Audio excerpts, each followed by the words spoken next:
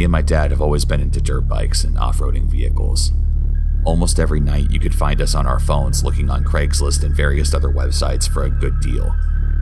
One night we both had the idea of looking on LetGo, so quickly we both downloaded the app. While we were both searching for a motorcycle, my dad stumbled across an amazing steal. It was a 250cc dirt bike for only $750, which is really good considering that this brand usually went for $1,500. My dad offered the man $600 instead, and without hesitation, the man accepted, which worried me. I told my dad that it didn't seem right as the price was really low and he didn't seem to care that he wanted a bargain, and that there were no visible problems with the bike.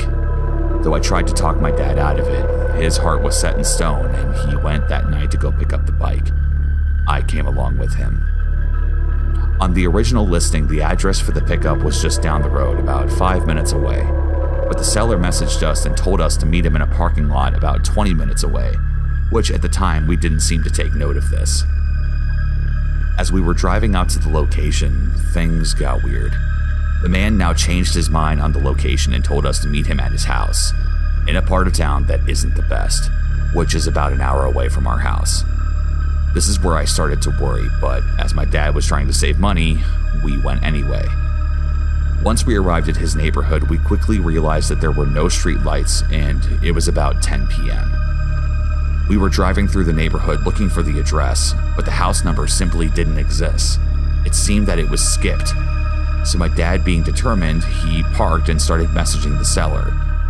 Deep down inside, I was freaking out.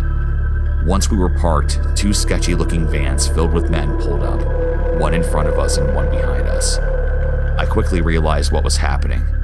My dad didn't. My heart sunk as I saw the doors open and sketchy-looking men dressed all in black emerged and were staring at us as if they were planning something. My dad was still messaging the seller. The text went something like this.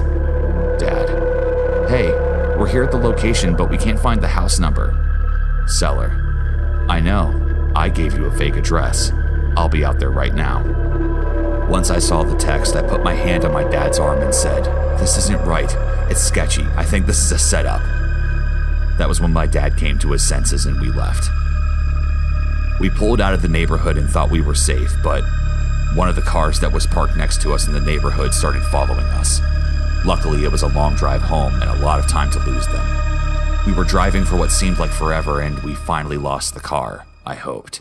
I explained to my dad that it was a setup and they were probably going to rob us or even worse. Luckily, we got home safely, but it could have ended badly. The next night, I saw on the news that a man was robbed and killed while buying a motorcycle off of the same app at the same location. As cliche as it sounds, I genuinely felt sick when I heard that, as I felt as that could have been us. We could have been killed and robbed. Ever since that incident, I deleted that app and haven't touched it since.